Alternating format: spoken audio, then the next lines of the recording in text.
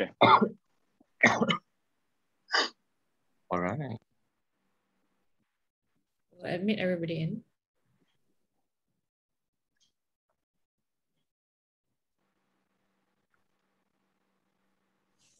Morning, everyone. It's a lot of people coming in. I hope you're having a good Friday morning. It's quite sunny today versus yesterday, which was quite wet. Was it raining the whole day for you yesterday, Eric? For me, it was half the day. Yeah, I mean, I think the whole night was raining. Now it's okay. It's feeling a bit cold, right? Chilly, which is great. Yeah, Breezy. very nice. Breezy weather. Okay, so we've got more people coming in. We'll give it another minute or so before we start because I think people are just trickling in. There's more than 100 people coming in today. I think the limit is 100. Yep. So hopefully we will be able to start in another minute or so. Morning, guys. Morning. You can unmute now and say hello, just as long as before we start the event itself, then you will ask you to mute. But for now, you want to say hello to Eric, please go ahead. Say hi to Eric. Hi, Eric. Hello, everyone. Thanks, man. Hi, Hey, everyone. yeah. Hello, everyone. Yeah. Morning. A lot of familiar faces today. Assalamualaikum. We have a lot of people today from different companies, which is good to see this. Good morning. Okay lah. Morning, Zadi. Morning. Okay lah. I think to be fair, and we've got a lot of questions and discussion points to raise with Eric today. We will start now, and whoever's coming after that, we'll allow them to sort of trickle in. So thank you everybody for attending today's Blitzscaling session with, obviously everybody knows, Malaysia's first and only tech unicorn, Carsome, with the founder and CEO, Eric Cheng. I've got a lot of questions for Eric today. And the questions we're going to be asking is a bit different, right? So you've heard most of the stuff that Eric's done on the press, because I think none of you are strangers to how Eric has grown the business over the past few years. So we're going to start with a very interesting set of very personal questions with Eric. I hope you don't mind. Huh?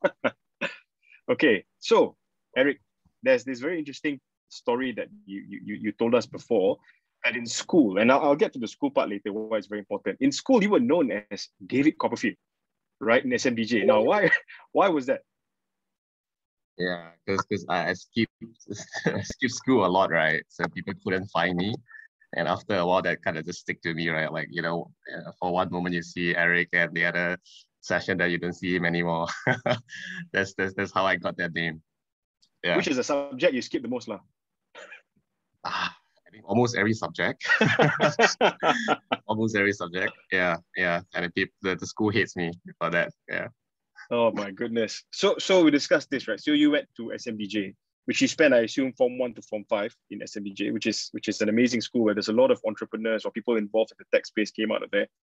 I'm just curious, right? So do you see the value of being in a public school at that time growing up, building a lot of you as an entrepreneur? Did you find a lot of your entrepreneurial drives when you were in high school, or did you find that later in life? I actually found it after I started working. I think throughout my whole journey when it comes to studying in school or whether it's in college, I think it's part of my mistake that kind of causes to enroll in that doesn't interest me at all. So, when you are studying something that you don't like, right, it just somehow hits you as something like you want to learn and have the curiosity to learn further, right? So that actually started after I had my first job, which is a digital media industry. It's a firm that does all the ad work within the region.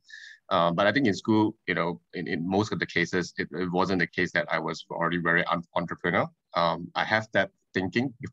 I guess even during college time, right? I wanted to start something, but wasn't really the main driver, right, for me to kickstart until I started working. So the first job you mentioned is not really a job because that's your own company, right? You started your own media company. That was the first. No, I didn't. So that's the first job. Yeah. So I went into the story is, I graduated from high school. I went into accounting. I did not graduate because I didn't see myself to become an accountant eventually. And I was very fortunate to land a job in the company is called Inity. It's a digital media firm. It was 2008, I still remember. And it was really interesting, right? Because the industry of ads back then, advertising was being disrupted by digital marketing. So things like Facebook, Google started to come up. And I was at the forefront of that. So I think the whole responsibility, my scope was to help educate clients, helping to understand how this is measurable and so on. So I think that disruptive mindset kind of kickstart from there, and it caught my attention, right? My interest, right, in everything that is very disruptive from there on. So I think that job actually shaped me to who I am today in many ways, and it gave me a good foundation to start. And you stayed with Unity for quite a while, right, Eric? I think, what, 8 years, was it? Yeah, I think in total 8 years. I actually, in between started 2 companies, and I went back before I start Carsome. So, and I think my boss of that firm is also my mentor, Fabian. So he's the founder of that firm, and he all the while known me as someone that is always wanted to go out and start my own venture. And rightly so. After 3-4 years in, I came out to start a similar network company that remodeled Invite Media in the US, which they were acquired by Google. So Invite Media now is being called GDN. So I think you're very familiar with it. Back then when it was 2012, I saw it like, there's no one doing it in Southeast Asia, and we need to have one that is Southeast Asia owned, right? So started that company, eventually sold it after I think a year in the business. And went on to start a mobile game studio, which was interesting because I like games. I used to play games competitively. Especially Warcraft? I'm more like FPS person, Counter-Strike and others.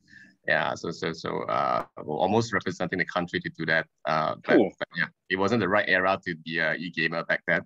But ultimately, it also interests me, right? When I saw the app industry was booming. And like Candy Crush, Supercell with Clash of Clans. So I thought to create something that I can have my own mobile game studio. So I published 2 games, made some money, but just didn't have enough creative just to create a third one and kind of just shut it down. And then I went back to the company, right, to continue another 1 to 2 more years before I had the idea to start Carsome. So you basically took a sabbatical. So you didn't run both companies, or in that case 3, right? Because you mentioned one was the game development company. Were you running at the same time, or you took a sabbatical from Unity and did these 2 startups? I actually quit the company for a while. So you quit? Start those 2 ventures before I don't have any more ideas, and I kind of just went back to the same company because they were also looking for a person to fill out the position and still vacant, and I just went back to help them. Yeah. Actually, that's very interesting, right? Because a lot of people are worried, right? When you become an entrepreneur, and everybody here, mostly I think 90% are entrepreneurs, right? Is the worry that if I either fail or I exit the business, where do I go after that? In your case, you were fortunate, right? You mentioned your mentor was your boss, who basically would say, okay, Eric, you can come back, right? I assume that's how that conversation happened. Otherwise, where would you be going, right? That's a big question. Would that be what you say was one of the good things with Unity? Yeah, I think we click very well, right? In many ways, he knows that I can contribute to the business, and I haven't found anything that interests me back then to start something. And then there's also need for me to really find something that I can work on before I can have like another idea to kickstart an adventure. I think the agreement is that I will always go back to the same cycle to start the next venture, right? I think that has been a clear understanding between myself and the person who hired me. So that kind of just naturally comes in the end. That's extremely supportive. I'm sure when you told him again, hey, I'm leaving to start Carsome, you'd be like, oh, again, Eric. Yeah. So it's like all the best. Yeah, maybe you'll come back again. Okay, that ain't looking like it's happening. But okay, so that's the story of Eric as how you carved yourself as an entrepreneur. And it seems as though you are very much an entrepreneur since at the very even beginning of your career. It's always been nipping at the heels of doing something of your own, right? It's probably inbuilt inside you, right?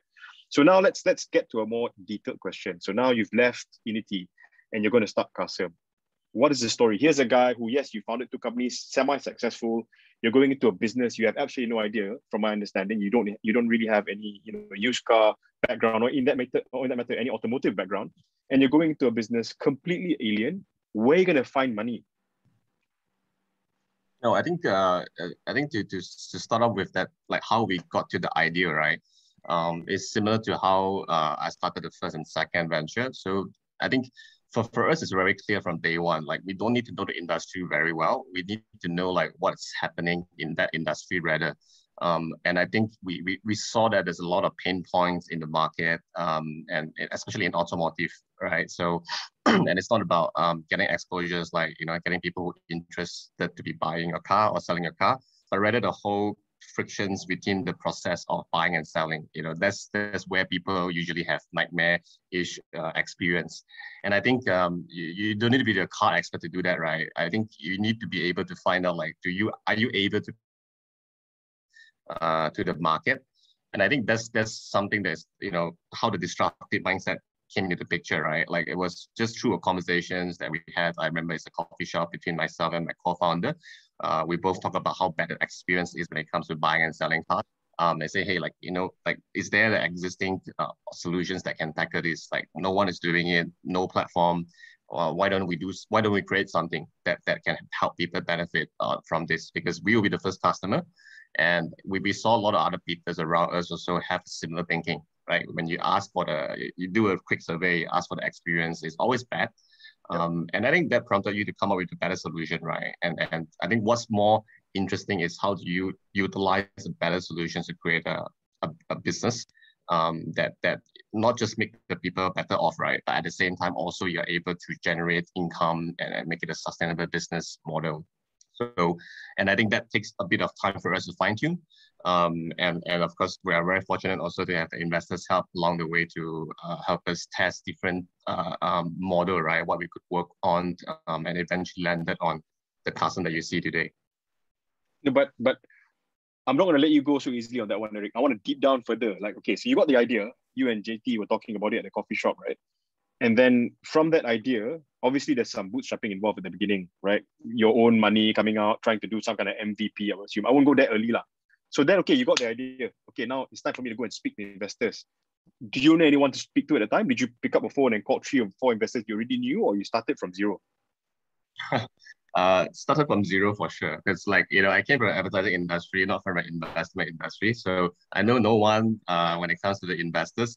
But I think we know, you know, this is a business that can become really huge, right? So, and I think what we did was we went the hard way.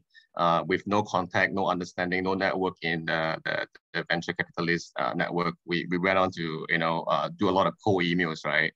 Reach out to many investors. And it was really tough, right? Like, I mean, we know nothing about how to create a good pitch deck. Then we seek for advice. You know, some people help us along the way, which are some of them also in the Endeavor network, like Cheng from iMoney, and so on. So, and I think, you know, the moment where we get to the investors, we started pitching and all, but it wasn't really always successful. I'll give you an example, right? During the seed round, when we raised our first round of $350,000 US dollar investment, I think it took us about 60 over pitches, you know, from 60 over investors, right? And all of these investors either reached through info@xxx.com to you know, somehow, you know, we got the contact from someone who's interested, right? So, and it was really tough because up until the very, very last investors that we spoke to, we only have one investor out of the 60 committed. Right, so it was a very difficult journey, but we kind of went through it, right? We are very persistent, we persevere all the way to get to that stage. And I think that the last meeting that we got was really interesting. I was presenting to a group of his portfolio companies as well. And eventually when he got interested in the idea and then invest a check to us, we concluded the round. You know, it was an amazing feat because for us, it's after 6-7 months in the business, we've been using all our money bootstrapping. And we went to this path to fundraise because we see a big opportunity, right? How we can create a really huge platform, huge company out of this. And, you know, really fortunate to see how we can get that 2 investors in for the first round, yeah, with no contact. That's amazing. You mentioned you did 6-7 months of your own bootstrapping. Did you and your co-founder talk to yourself, look, by month 11, if we don't get money, we close shop? Did that even cross your mind? Like, there must have been a threshold, right? A limit. Yeah, I think that was some of the plan B that we have, right? By the time that the injection came in, we were already almost running out of money. So, but I think the thinking behind is we believe that business is doing something great, right? We see the monetization coming in, traction is picking up. It's like a very nice hockey stick in the beginning. So we just needed that boost, right? The war chest for us to continue to bridge to the next milestone. And I think we were ready to also have some capital injections from our friends and family in the case of the next couple of months we still don't get something out of it. But yeah, there's always a plan B, plan C, plan D. We try to activate and while you continue to work for the most ideal situation, the most ideal goal, right, for the company. Okay, so now you mentioned, right? So knowing that, okay, like worst case scenario, you've got plan B as you mentioned. So closing was never part of it. Like you didn't want to talk about it. Like that is a sort of edge that you want to look over, right? So now that you've closed, you mentioned your investors, your first two investors, then you're scaling even further with the war chest. But $350,000 in your business may seem like a lot for a lot of other companies, but in your particular business, which is cash intensive, you knew you're going to raise the next round very, very soon. So when do you know when is the next round required? And what were your key metrics you were looking at to say, look, now it's time, we're ready to raise, let's go to the market and raise money for your Series A or bridge round? Yeah. So I would say we always have that map out already. Even though, you know, it seems like we are almost running out of money and need to close the company down, right? But the thinking behind that round is to carry us through for the next 6 to 12 months gap, right? I think we have that map out in a projection, how we want to proceed with the money that we will be raising to the things that we will be investing in. So I think there's already a clear path to how much this would require, how much this is would be utilized in the next couple of months or next couple of quarters, and when do we need to go out to raise. So that's something that we discussed quite intensively with the team, which I think the second round came in about 6 to 9 months later after the first round. So and we weren't always on the road, right? Like fundraising and all, right? We just meet investors and so on and talk about the company. But I think to the actual fundraising, it would kind of happen. The second round was about 3 to 4 months before. So there's always time for you to kind of measure like when do you want to spend your time in growing the business while we go for fundraising. And we didn't go out to raise, and then we just say like let's just see how things goes before we raise another round. We already have a clear understanding of when would the next round be. I think that helps you to plan better, right? And also how to use your capital more efficiently. I think having that laser focus in terms of, okay, by month 4 we're going to start raising, and before that just don't bother us. I'm only focusing on the growth metrics, right? That requires you to have a team that at the very least at the beginning, people you can trust to achieve these metrics, right? So how do you, especially for the scale up people who are coming in today, the companies are coming in today, you're that early stage, how do you hire people at that stage, knowing that number one, of course, you don't have the budget to hire the best guys at the beginning? And secondly, how do you then ensure that these guys stay for the duration as you're building this business? Because it's very volatile at the beginning. Yeah, sure. So I think it's a lot about finding out what's your impact area, right? So I recall back like during the first or second year, a lot of my role, my responsibility is kind of crossover, wearing multiple hats. And I believe that a lot of the people within the team also would say the same thing. Like they are at the same time running HR, but they're running the ops and sales, a little bit of marketing and product and so on. So I think we have that clear distinction of like maybe from the get-go, you know, these are the 3 or 4 things that you'll be doing. You're responsible with the KPIs especially, and all the WIPs that you're going to run, right? And then I will be doing the next couple of things that is not on that plate. And you kind of just narrow it down, right? Like there are areas that you need really strong functional heads. You know, there are areas that you need expertise, that dominant expertise when it comes to running it more efficiently. So you can't do it all. You don't have all the capital in the world. So you need to be able to be selective, right? What are the drivers when it comes to moving the needles in the next couple of quarters? So I think that's where we decide on what kind of people to hire, right? Like I didn't imagine ourselves needing a CFO from the get-go, because that's not an area that would really be super impactful to us, since you know the kind of finance control and all is quite strong internally, and external fundraising was mostly done by me. So you see that's not a clear need there, but we have a clear need when it comes to having a strong CTO. So that's something that we went on to start, because We want the growth to be more product-led, to be more technology-led, right? So, and then that when the platform become more robust, more scalable as we go for the 3x, 4x growth. So, that people that you hire in those early stage, it makes sense. And it also, comes to something that can be impactful, right? Once you hire them on board, it's not just there for completing the team's org structure. Okay, that's very interesting, right? Because usually you think, okay, I need a CMO now, I need a CTO. Okay, CTO, obviously, if it's a tech company, usually that's something we won't argue. When do I hire a CMO, or when do I hire a CFO? Do I need to hire a specific operations person if you can't do ops, right? But walk me through the fact that as the team was scaling, right? Now the problem is the team is potentially alien, right? Maybe you and your co-founder, you're very familiar, and then the team is almost all new, or maybe one or two friends you brought in, potentially, right? That's what people do with startups. It's very lonely at the top, Eric. As you're scaling the business, there are more harder days than there are good days, especially at the beginning. How do you know when to share certain things to your core management team and when not to? Like, how do you manage that stress at the beginning? I think we are a very transparent bunch. So I think in many ways, we practice that so that, people would know what's the latest in the company, what we're doing, where we're heading to, and what's our game plan, right? So that's something that I always preach within the company, so that the culture stay intact, right? People share the same vision and trying to work on an objective and not trying to overlap with the things that they're doing on a day-to-day.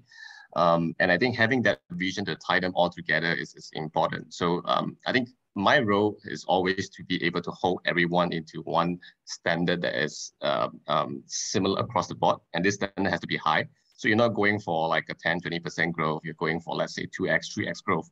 How do you achieve that? and based on what you're doing in a company, you need to be able to map your way back to that, right? So which in the recent years, we introduced OKR in the business. And that's very helpful because you're not tying them based on one KPI or two KPIs. They will not understand very much how this will contribute to the business as much as they think they're doing a very good job by meeting the KPI. But having an OKR, help them to kind of just understand that how all of this contribute to that greater success of the company. Like, for example, our vision is to create now the largest integrated car e-commerce platform in Southeast Asia. That is measured by number of cars that you're selling. That's measured by the NPS score that you are creating for the company. That's also measured by the conversion that you get through funnel to funnel. So when you break it down to like very granular basis, one inventory person, inventory lead, how he's managing the inventory, how does it contribute, right? So it has to be able to relate back to the objective setting. And I think that's where you can tie everyone together, right? To be aligned that, at the same time, you can share quite freely in terms of what are the challenges that we are facing, how do we overcome it. I think you have a group of people who are really loving solving hard problems in their company. That is helpful. And that's our hiring strategy, right? You need to find someone that's very passionate about solving these kind of problems. And then they will, eventually just really do all their best to make it happen. From what you're saying, Eric, it's a very high performance culture, which is great, which is why high performance culture equals to masterclass execution from yourself and the Carsome team. From what you said, you set out the company at the beginning to have the high performance culture, which is very, very important, especially at the nascent or early stages. How do you ensure that performance culture remains high as you grow? Because when you grow, you add more people, and then the culture changes based on the people you bring in. How do you ensure beyond just OKRs? Because there's the very empirical evidence side where you measure the KPI OKR, and there's a very human element. People start talking behind your back, gossip. That. How do you manage that high performance culture and sustain it? Yeah, so I think having a clear sight of goal is very important, right? Like for us, we've been growing quite well on a year-to-year basis. Like every other year, at a minimum, we achieve a 2x, if not usually 3x of the growth before. So I think if you look at it on that perspective, right, people will get content very easily, right? It's like, oh, we are growing very well. I'm doing a good job and all, right? So yes, we are all doing a good job, but I think we never lose sight of that one single goal we are trying to reach, right? And that one single goal is, are we the market leader today? And are we capturing the larger portion of the entire market share? So what we always talk about in the business is there is a $60 billion market that we're in right now, right? As much as we are considered the market leader in the digital space, that is only 1 billion out of 60. So what is stopping us to reach like the next 3, 4, 5, and even 10% of the market share? and how much of a time frame that we need to spend in order to get there. So, and I think to give you a very large number from the get-go, it feels like unreachable. It feels like reaching for the moon, reaching for the stars, right? But I think once you have that ready, and then you kind of just design the way back, how do you bridge a path in order for you to get there, then things become a lot clearer. So then it makes every day the things that you're doing meaningful, that you are contributing to that, you are getting closer to that gap, right? So, and I think ultimately that's how we position that in the business. We never think that it's high performance culture or whatnot. We just thought that, you know, this is something that we want to reach, and we want to get there as fast as possible. So how do we do that? So in between, everything is just a process. In between, it's just how do we optimize and improvise to get there, and that's how we think all this while. Okay, I'll add on to what you said, right? So because we have a very clear objective, right? Whether it's 10%, 20% of the market. So then naturally you've got to decide first to scale, or obviously first to market. So whether it's first to market, to a large extent, Carsome was first to market, especially in the countries you were in, right? Now, in terms of scaling, now when you want to have land grab, you know you wanna corner the market, right? Then you've got the question of which markets do I want to dominate first, and how fast do I want to expand? How do you decide, like, okay, I'm done in Malaysia in my sort of metrics, okay, I've covered this much in terms of revenue, now I'm ready to go to Singapore, which was your first market. How did you decide to expand your first country, knowing that Malaysia, you know, you haven't won yet, but you say, okay, I'm going to go expand now before it's too late? How do you know? I think it comes down to whether you're able to set up a team, right? Having the right person to lead the new expansions and so on. So, and I think oftentimes you can do it internally or hire someone from externally. And I think more importantly to get yourself ready is to really understand what kind of company you're trying to build. Are you trying to focus, what is your strategy trying to focus on being Malaysia first, then only go to other countries? Or if you think that you should expand fast and be in a few countries because you're able to replicate that success very quickly, right? So I think our approach is we took the second option, right? We thought that this is a business that we can replicate very quickly. We saw that, you know, customers, whether it's Indonesia, Thailand, Malaysia, they all face a similar pain point. They need the solution. Now, if we are able to replicate the tech, the product, build the infrastructure, who will be the right person to start leading it and build a team around him, right, or her? So I think that's how we always kickstart in terms of the conversations, when is the right time for us to get into the market, because we already know that the market is ready for it, but we needed someone to be behind that, be aligned with you in terms of the objective, how you try to grow it, and be consistent and able to localize it, right, to the manner of how it will be run and operate in Indonesia and Thailand, for example. So, and I think that gave us the confidence once you already have someone in mind that is ready for to help you build a business over there. And of course, pre-COVID time is even helpful, right? That you can be traveling to Indonesia and Thailand. It's not very far from where we are. And that helps as well. So then I think ultimately you need to set a very clear strategy, like which path are you taking? If you decided on expanding, I think the timing is really depend on whether you are able to find the right person or not. And to how quickly you can find the right person, it depends how aggressive you are in recruiting, right? So I think it's just that we have that goal that we want to expand to this country in this year. So then you contribute all your time, right, to try to make that happen as much as possible. Okay, but as you mentioned, okay, the knowing who's going to lead the country and how you hire even better people in the country, that's obviously in the scaling, you know, mantra, right, of making sure that you are replicating what you're doing here in all these countries.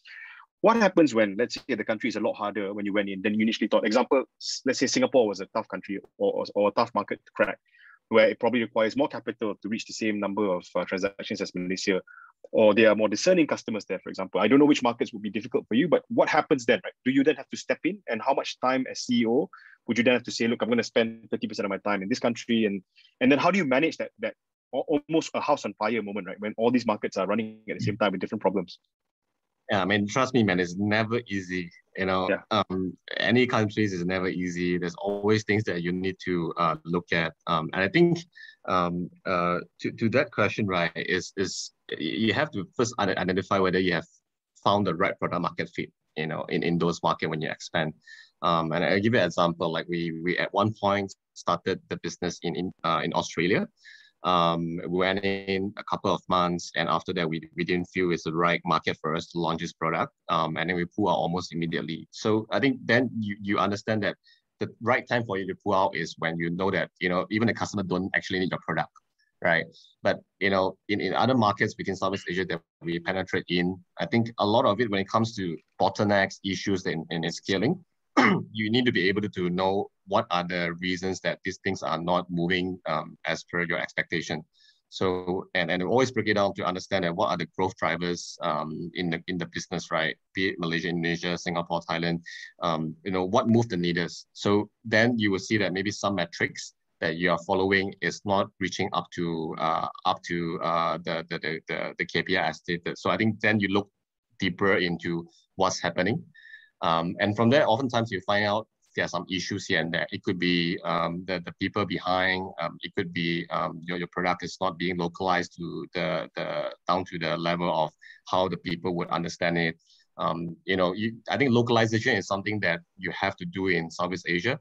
The regional nuances is always there, and there's a very big difference between how you iterate your product in the market, whether it's Malaysia, Indonesia, and Thailand. So I think that's where things become more granular in the way we measure, right? Whether this market, what are the problems that we're facing?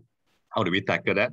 And a lot of this can be understood through analyzing more of the metrics that you see on a day-to-day. And I think back to what you were saying, right? So you've got to be very granular in terms of what you do. Then it's easier for you to measure. And you mentioned you left Australia, and that must have not been an easy thing, right? Now, of course, in retrospect, it was a one and done thing, right? 3 months, you're out, right? But for a lot of founders, when you go into a market, you hope to win, right? Nobody goes to a market hoping you're going to lose, right? And that psychological take back of not just opening, you may have hired a team, and now you've got to let go of this team after 3-4 months. And that's something that I think requires a lot of grit. And that's what I want to understand. The grit part, Eric, is very important, right? It's how do you keep taking the punches and keep moving forward? Because you can't always fail, right? You can't always succeed in everything, right? It's always this mix of success and failure. How do you keep yourself psychologically? It's okay, I'll move on. I think it's fine, right? Like, I feel like I've never been I'm never the kind of person that you envision to become like leading a company like Carsome, right? So, and it's interesting that I come from a very humble beginning, so that, I see all of this adversity as part of life, right? So, and especially being in our position, I think what we are trying to do is to make as many right decisions as possible. And I give you an example also. I never had any issues in making an imperfection a decision by having imperfect information, right? That I have in hand. But you just need to be quick to navigate that. Once this don't work out the way that it seems, then you need to have a backup plan. And I think that's where the team become very helpful, because when you have a team that is able to help contribute insights, understanding on what's going wrong, what's going right, it helps you make decisions a lot quicker and faster. So I think that's where we are able to execute so quickly, because we're not just disciplined, but at the same time, when it comes to making decisions, we tend to do it and execute it very quickly. And something goes wrong, then we would want to activate Plan B and Plan C and so on. So it seems like you don't dwell very much on, as you mentioned, on any imperfect decisions, right? So, okay, fine, it's done, move on, right? A lot of us, we look, we shouldn't have done that, right? And then you go into that spiral of, had I done it better? And then you're wasting time iterating things that shouldn't be what you're focusing on, right? So how do you decide between what is imperfect and right for the business, and imperfect and rushed, and that would lead to a string of bad decisions? That's very tricky, right? So there's a clear definition between big move and big bets, right? When you're not 100% clear, you're not very you don't have much confidence when it comes to making a decision.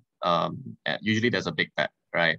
A big move is being you're able to quantify it, like by me doing this, I move this in the market, what's going to happen, right? So, and then you will see the clear difference. Like making a big bet is like, for example, I just make a huge marketing investment without knowing what is the ROI, right? And then a big move is you're having very clear understanding of which segment I'm going to invest into, creating exposure. Do I have a target segment, and what is the kind of ROI impact I'm trying to get in return, right? So then all your your planning, your strategy, the way you measure the success, you have something, you have a framework in place rather than just doing it because you feel it's right, right? There's a huge bet that you should not risk it. So I think we are very, we take very calculated risk, right? Every time when we see we should do something, that's because we felt that the market, the timing is right. But at the same time, we also want to make sure that we optimize the result of that. And I think that goes back down to very intensive planning before you launch it. So preparation is always something that I emphasize a lot in the team, right? So I mean, most of the time when it comes to business, 80% of your time is spent on preparation, 20% of the time will be spent on execution. But by the time you execute, we do not know, what you're going to do, how do you navigate through, then it means something wrong with the way you prepare your game plan. I don't know whether you can share this, right? So obviously the biggest move you made so far is Catcha, right? That whole, what made you a unicorn today. How much time did you put? Like months? Was it how long did you put? How much of the team involved in that sort of mega decision? Not much, I guess, right? So I think we yeah, not much. We honestly only spent like next 2-3 weeks, 2-3 months, starting from the first discussion all the way to what you saw on the press, right? So and it was also fortunate because on the other side, ICAR is welcoming this idea to integrate as well. And I think the visions that we see two platforms joining together is something that internally and even on the iCar side, we see this happening and we see this becoming a much larger platform, much larger ecosystem. So we didn't, I mean, a lot of people within the organizations that are aware of the progress, but not completely involved in the process of what are the things that we want to do. So, and I think more of our discussions during that time with Catcha is really about what are the synergies that we can quantify, we can reflect, right? Or what kind of ecosystem we try to create and how does it help the business? How does it help the customer better off? And I think those things, once we have it ready and we say it makes sense and this is going to be something really exciting, that's when we start getting into the details and how do we make this deal happen, right? And then, yeah, things come pretty naturally from there on because, you have two teams working on one single goal and trying to reach there as soon as possible. And then the deals just got to us very quickly. That's amazing. Of course, now you're in a journey that I think most of the people on the call today may not be able to relate, which is assimilating almost two separate cultures and companies together, right? So that would be your next challenge, I suppose. Is it even a challenge, Eric? Sorry, the challenge of of basically Catcha and Carsome, two different sort of companies right now coming together as one big group. Would the simulation be something of a challenge, or is it a challenge at all, you think? I think it's a good challenge to have. It's a good challenge to have because we all embrace it, right? We see this platform to be beyond just being like Carsome as what you are seeing today. We see ourselves moving to directions that we want to become the Amazon for cars or the super app, right? Like that you can do everything from buying, selling, insurance, finance, and everything else, right? So and to basically give you a sneak peek of what's going to happen, it goes beyond just Carsome combining with like iCar. There are a couple of other things that we're working on right now, would eventually to be part of this whole ecosystem. And it's going to be a lot larger, a lot bigger. So I think our ultimate goal is to be able to digitalize the entire process of car ownership. So, and I think when we talk about that with the partners that we are engaged with, they're all very excited. They see that this is going to be something that they want to use, even for their customers. And then it comes down to what we're going to do. Right? How do we take part of this? And then the discussion just started from there. Yeah. I mean, today, Eric, you are now a beacon for a lot of entrepreneurs. Not every entrepreneur who's on this call looking at one day maybe I'll be Eric, right? That's the dream, because you've basically made a mark in Malaysian entrepreneurial system, right? So we've got another 6 more minutes before we take the questions, which are a lot. I've got one last question for you before we start taking, I think, some of the chat and some that's been asked via email. My last question for you, Eric, is this, right? Personally, if you could tell the story of Carsome, right? You're done, you're retired, you exit, right? SPAC, settled, you're retiring on a beach somewhere, right? If there was one single greatest accomplishment that you could say, look, this is what I did right as Eric, just down to one thing, what would it be to get you today? It could be the team, it could be the right investors. What was the one thing you said that if this didn't come in at the right time, I wouldn't be who I am today? It's definitely the people, right? The success of Carsome is not down to me, right? I think the only job that I did was to really tie everyone together, and get everyone to be excited with the goal, the vision, and keep working day to day on it, right? I think the biggest achievement, the satisfaction that I got by building this company throughout the last 6 years and for the many years to come, is really I'm able to assemble a team, right, of people who share the same belief, want to see the same outcome eventually. And I think that culture has been something that I'm pretty proud of, because ultimately, I think I look back at my journey, right? Like with a lot of help of the mentors, they also give me the advice to get to where I am right now. So, and I think having this group of people at the same time, being in the company right now, benefiting from the experience and scaling the company to somewhere that no one has reached before, there's just something that I feel really proud of at the same time. And I feel that, this is this is the part that make me feel the richest, right? That, there are people who are, really changing, having a life-changing experience by taking part of this journey. And I guess that kind of just, shaped me to how I think about, not just Endeavor as an organization, but how I think about, eventually able to pay it forward, because it's with the help of all these mentors that, shaped me, and helped me navigate through some of the obstacles and not taking the wrong step as much as possible. And of course, I want to do that at the same time as well, right? So I think that's how I would think about the past few years journey in the company. Eric, I think the future remains completely unwritten. This is uncharted territories for entrepreneurs in Malaysia, especially, right? And you're building something that is probably going to be a story for the lifetime of a lot of people who are going to be inspired by this, including people who will ultimately become the Carsome Mafia, right? They go and they do their own startup that becomes its own sort of ecosystem and story to tell. So I'm not going to take out any more questions. We've got a lot. So I'm gonna call. I think let's make it a bit more casual. I will call out your names. You'll come up so you can ask Eric in person, because hey, how often can you have a chat with Eric, right? So let's pick one by one. Cool questions.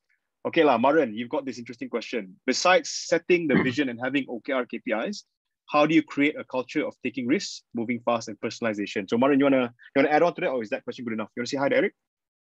Hi, Eric. I'm not sure whether you can hear me, but yeah, okay. I can't start on the video, but hi again, Maran from Dr. On Call. So, I kind of really inspired by, the story and the journey that you've taken. And, from my side, we're also going down a really fast trajectory, right? And we, on board, doubling up our team size year on year. And I was kind of trying to understand from you, how did you actually create a culture, right? Where we don't want people to think in a homogeneous manner, but I just would like some of the key concepts of, taking risk, moving fast, really think about the end customer, to be embraced by people across, all our offices, whether it's in KL or across the region. So how do you actually get that culture going in the organization? Yeah. I think first and foremost, the people within the organizations need to be not afraid of making mistakes. And you need to have a culture to allow that, right, to happen. Like, by taking risks means things might go wrong. And you need to be able to, take mistakes, right, the wrong decisions within the company. But, while doing that, also making sure that it doesn't hurt the company in a negative way. Right. You have enough calculated risk to take on, and then you also have plans to revert back, and this is the saying of fail fast, break things fast, and just keep going, right? So I think ultimately once you allow that to happen, then people would be more having a higher risk appetite, right, to Right. try to think out of the box, to try to find breakthroughs in the company. And I think that's very important, because the moment you find breakthrough, it means you move even faster. The company grow exponentially. So, and oftentimes these are the ways that you can move the needles in the company. But of course, also at the same time, not trying to encourage a culture of making mistakes frequently. It's bad to make the same mistake again and again. So you just need to know like what kind of mistake that is worth making, right? And that helps you to shape into the decision making and the culture too. All right. Thanks, Maran. Thanks, Maran, Thank for you. that question. Okay, I'm going to go to this. I like this part too. So I agree with Sudan here. When Eric said big bet versus big move, that's really, really cool. I'm going to put that on a poster somewhere, Eric. So Sudan, would you like to open your camera and ask the question? I'm curious to see what's your either big bet or big move. I believe you're on mute, Sudan. Yep. Hello. Hey, guys. My big bet that we are currently looking to do is basically to acquire higher stockists that is basically supplying the cooking gas to us. We are currently doing about 15,000 refills. And this particular looking to retire stockist is doing about 250,000 refills a month. And they have decided to basically retire and are looking to sell. And we basically proposed, and they have agreed to basically sell their business to us. And we are currently looking right now on how to value the business and basically complete the process of acquiring that particular stockist. Did you have a question or? Okay. So on our part, the problem that we face is how do you value that? How on the business to acquire, or how do you value that or buy over? That is the kind of questions that I'm not so sure about on how to do that. So I think big move is often being done in a sense where you need to understand what kind of situation you're trying to create, right? Like a big move, for example, in the Grab context is expand to 100 cities in the next 1 year, or 200 cities, because then I have the widest coverage when it comes to that, or assemble the largest drivers so that everyone can find a driver on the platform, right? So that's a big move. So you work very hard in getting that happen faster than anyone in the market. So I guess coming to your point is you need to know whether, how are you benefiting from this? Does this make your company a lot more unique, having that moat built up or the competitive advantage? And then once you have the understanding, then it becomes clearer to you whether this is a big move or big bet. Because if you're not sure the outcome, how does it deliver that advantage to you, then it's not really a big move, because it doesn't help, right? That much as clear as possible. So you need that objective to be extremely clear, that even say someone like as junior in your company will understand why you're doing that. That's great. Thank you. I really have to put more thoughts on this. Thanks for that. Yeah. Questions. Next question is Lee from Elements. Are you here, Lee? If you could unmute yourself. Yeah. Great. Yeah. Please go ahead and ask your question to Eric, please. Yeah, because you mentioned in the beginning that you have actually met around 60 investors, right? So only one of them are interested. So is it just curious, are all the 60 or 59 investors that rejected you feedback the similar feedbacks, and how did you deal with it? Yeah, sure. I think in the early days, especially because I'm not in the industry, right? So people see there's no track record, and obviously that also was one of the key reasons why people would reject an investment on Carsome. Because without a strong track record, of course, they wouldn't think that they are hesitant in investing because of that whether I can scale the business or not. But I think secondly, also because the market wasn't as sexy back then. I think not that many people understand how a used car market is being operated in Southeast Asia.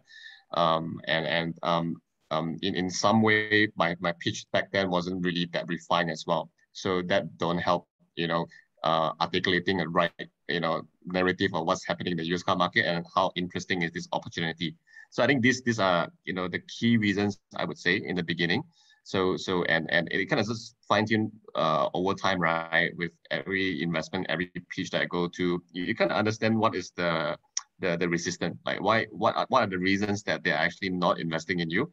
And I think instead of saying like, why are these guys not investing in me? They don't understand my business, they're stupid. I think you need to understand why they are not able to understand it as much as how you believe, of in the company, right? I think it's very key that you are able to articulate your business model very clearly, the business idea very clearly to anyone out there, even a consumer, even a person that's not in the investment world, right? I think that's going to be that key, right? That your goal is to make this business to be known for as much people as possible, as many people as possible. And it's very easy for them to say that, what are you doing and why this is going to be a really interesting company.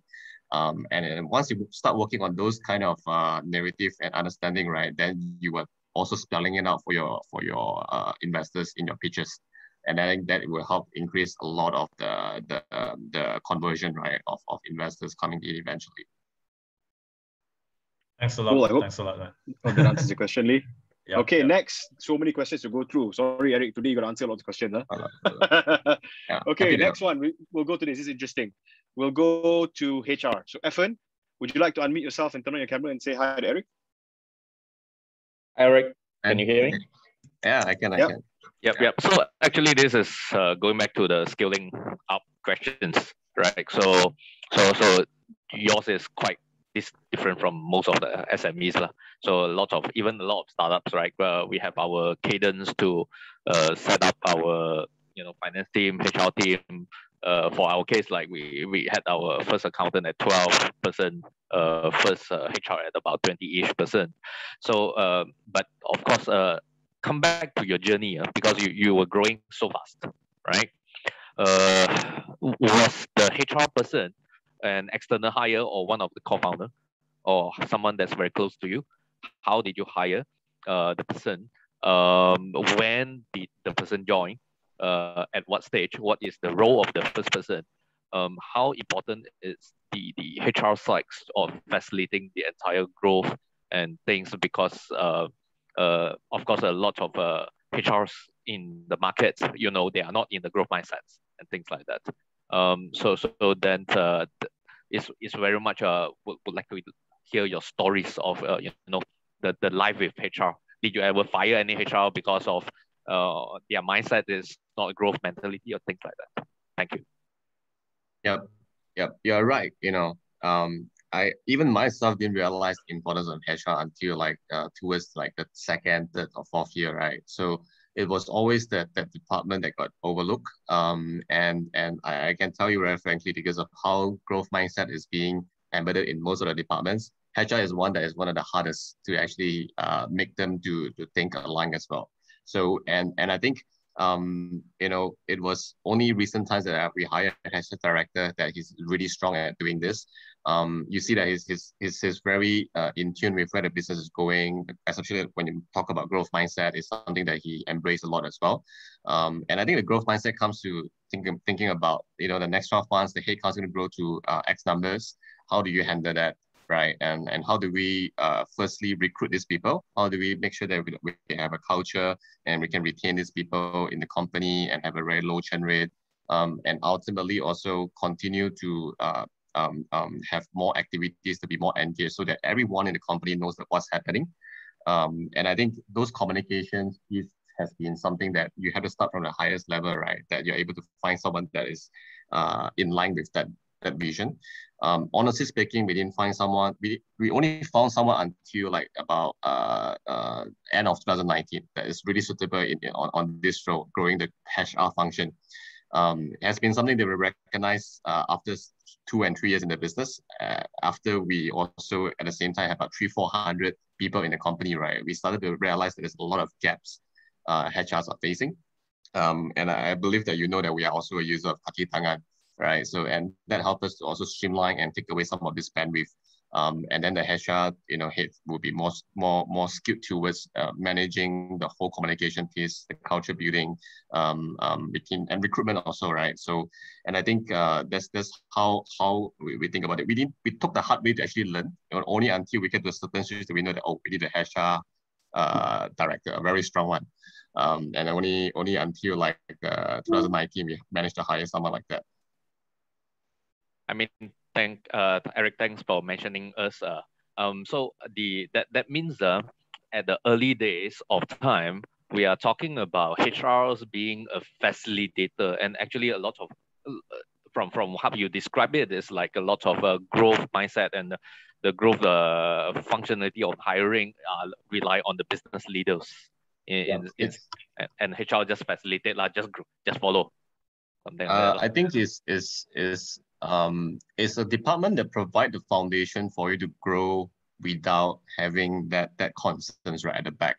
That while growing, you have high churn rate, you have people who are disgruntled with the business and so on, or even the departments kind of conflicts, right? So I think ultimately we position it as, everyone playing different role in the company, like a football match, a goalkeeper, striker, midfielder, right? So they are the one that making sure that the foundation is there. You're able to continue rely on them to recruit team members and retain them as well. And I think this is something that is very much growth mindset. That's where the whole OKR picture comes into the way we describe this to the company, to the people. They recruit because these people are essential for us to achieve that growth, right? How do they contribute and so on? Having that good culture building as well. At the same time, also help us attract more people organically. And I think there's a lot of vision building, a lot of goal setting that helps them to understand at the same time what they're doing, even as a HR. Okay, thanks, Efren. So we're moving to the last two questions because we've got 5 minutes left. We'll move to Gokula, who has a question on scaling fast to acquire versus profitability. Gokula, if you could kindly unmute yourself and ask Eric the question. Morning, Eric. Good to connect again. So I have this I can relate so much to your early days because we went through a similar setup in our first year or so. But I think this whole thing about, okay, now that you think you are nearing PMF and you want to do a hyper scale, right? There's always these two debates about scaling fast by burning cash so that when you have a large enough market or consumer captive consumer market, you can find different ways to monetize them. So it's a net negative process versus trying to scale by trying to be profitable. Now in the consumer play, I've not really seen the ability to do both in the same time, which is hyper scale and be profitable. Right? Usually you burn to acquire, attract, and then you create the stickiness and monetize next. What's your thought process since you deal with a lot of, your target customers are consumers, right? Yep. So I think it comes from the leadership team, right? Like largely yourself and the people around you. So you need to first set a very clear target shape, where you're trying to get to. And the target shape is not just the company perspective, but also on the financial perspective, the revenue, what are the costs involved, and how do you pull the levers in between, right? And I mentioned about the big move earlier. It concerns with this because once you have the target shape, you know what levers to pull. It helps you to design a big move to be moving these levers, and then it comes back to that questions that you have. Whether should I burn money right now to scale, because you have a clear understanding of the targets you're trying to reach to, how much money you're burning, and how does it gets you to that position, right, of like say revenue, for example, of 100 million, 200 million, and then how does that define you in the market? Are you the market leader with that, or you are just second, or you need to go even higher? And if you look at Carsome, it feels like we are burning a lot of money to try to get to our goal. But in actual fact, it's not. If you look at our financials, right, we never burn more than 20 million a year. Our max was about 12 to 15 million on an annual basis. That's the cash that we burn in order to get us to where we are right now. So a lot of this is really to understand that how we're trying to capture that growth and what does it take for you to get there. So yes, it feels like it's burning, but ultimately, you see, if you're growing 5x, your revenue from 20 to become 100, your burn rate from 5 increase to 10, you're actually doing very well. It gets you faster to EBITDA, and that's how we think about growing the business. Okay. Thanks, Gokula. In the interest of time, we have to take a photo, right, Fira? All of us here, we've only got 2 minutes left, or actually 1 minute left. So Fira, you wanna come on? Yep. Yes, sure. Maybe just one more question, then we can close off. Okay, one more question. Okay, extra time. Sorry, Eric. Extra time football match. So the last question we will pick from here is from Agiliax Deep. You wanna unmute yourself, Deep? Is Deep still around? Calling once. Okay, then last one is from Malini then, from Pegasus Security. Malini, you wanna unmute yourself and ask the question to Eric? Yep. Hi, Eric. Can you hear me? Yeah. Thank you for sharing. I really appreciate it. Very, very good learning. I've got actually two questions, one after another. So the first one is, for your first big investment into the business, was it VC-led? Was it an angel investor? Was it local or was it international? The second part to it is, did you already have profits that validated your idea as well as traction to show before you got the investment? Thank you. Sure. So I think for the first one, it was mostly VCs. We have two investors that came in during the first round. One is Idea River Run, local VC. The other one is 500 Startups, which you guys would be very familiar of as an investor. And then the second round, furthermore, you have Gobi Ventures, Gobi Partners, you have Lumia, and you have like Breda and so on. So there's a mix of local and international. I would say more international because part of the challenges that we face in being a Malaysia company also is there's limited investors that you can pitch to, right? So I find myself being, traveling overseas and, during this time also doing Zoom calls with investors across like different countries to different markets. Yeah, that's just how we got an investment so far in the initial days, especially. So I think the second question was, did you already have profit that validates your idea? Is this the second question? Yes, yes. Yeah. So I think we're never EBITDA positive, right? If I look back in the past 6 years, but we've been always able to demonstrate the contribution margin of each and every transactions that we do is easily the top 1, 2 when we compare ourselves to the global comps. So, and that is why we are so efficient. We're very, very cost efficient in the way we get to the numbers that we are having today. And there's always a way that we can demonstrate, if today we want to stop investing heavily in grabbing market share, in growing the revenue, we would turn profitable very quickly. So it's a deliberate decision, right? That we were trying to go for another few more percent, 5-10%, and trying to capture more, extend more services between one transactions, and grow the spread of every transaction that we're getting. So I think we are clear about that. So which makes this very profitable. So, and I think it's just a matter of when you want to pull the lever and make it happen. Thank you. Thanks, Malini. And Eric, thank you so much for your time. We have gone 2 minutes past your time. I know you're a busy man. We're not going to take any more of your time. So I think, Fira, you want to take over and take a quick sort of snapshot, everybody, and we can let Eric go. If everyone can just turn on their cameras, we'll take a picture now. First page, 1, 2. Second page, 1, 2. Okay, that's it. Thank you so much for your time, Eric. Thank you. Thanks, Eric. Thanks, guys. Yeah, happy to be here. Just before everyone goes, our Blitzscaling Circles is something we do every bi-weekly. So for the next event itself, we have Hendy Setiono from Indonesia, and he is the most inspiring franchise leader in Indonesia itself. So Abby, if you could share the screen.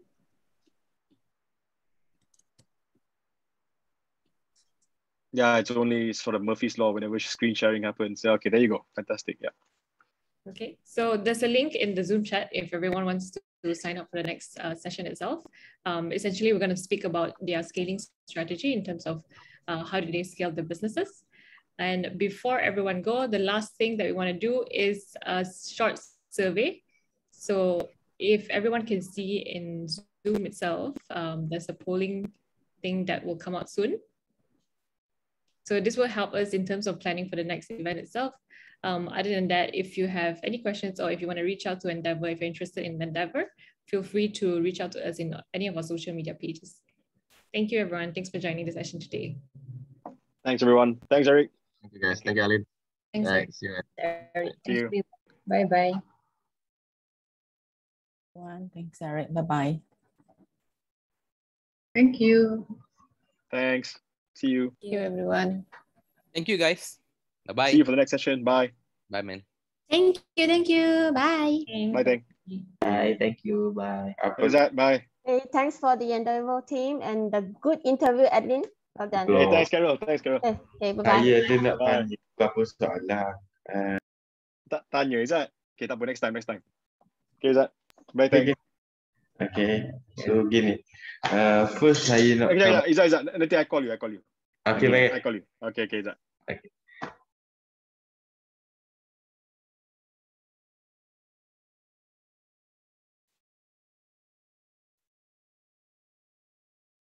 Hi, Sharon. Sharon wants to stay, is it? Yeah. Okay lah. Hey, Sharon, how? Okay. You're on mute, Sharon. You're mute, bro. No, Eric's session, actually, I must congratulate you guys. I understand. It's good. And I think